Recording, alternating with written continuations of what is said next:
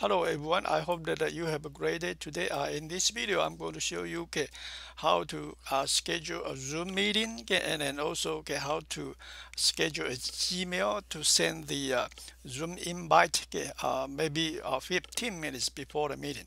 So I assume that you have logged into the Zoom account already. I use the free account. Then let me click a schedule and then assume that I'm going to pick Friday, maybe 7 o'clock in the evening, and then assume it will last for 30 minutes, and then I will use my personal ID and then keep it simple. I don't need my friend to use the password, or the participants to use the password, and then I'm going to allow them to turn on their video, and then I'm going to again keep the option of telephone or computer audio if they need to talk.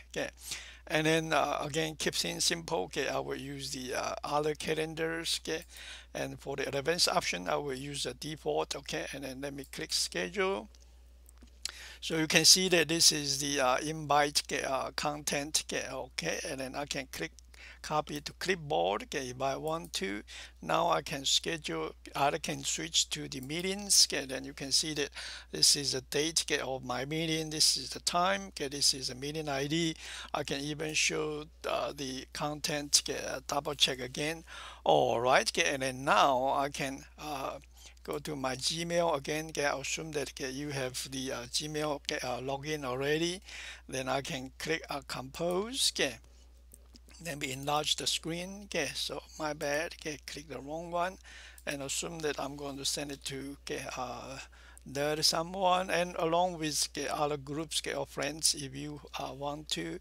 And then subject will be welcome to join us on Friday, 8 maybe 7:00 p.m. and then the content, you can just paste the content there. If you do not forgot to copy it a moment ago, no big deal, just come back here, and then click copy, invite again. You can switch back and then paste.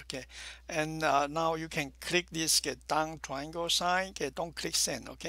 Click down triangle sign, and then from the option over here, pick the schedule send. And then select pick date and time, and then select Friday, and then I'm going to send it out 15 minutes before the meeting. So I will put 6:45 45 p.m.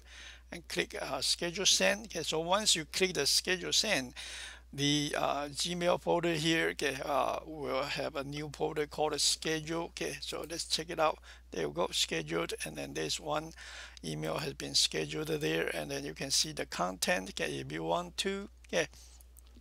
And then again, if you have more to schedule, then you can go back home, repeat the schedule process, repeat the schedule email process.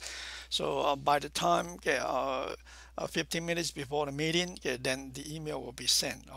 All right, I'm going to stop the recording right now. I hope this is useful to you.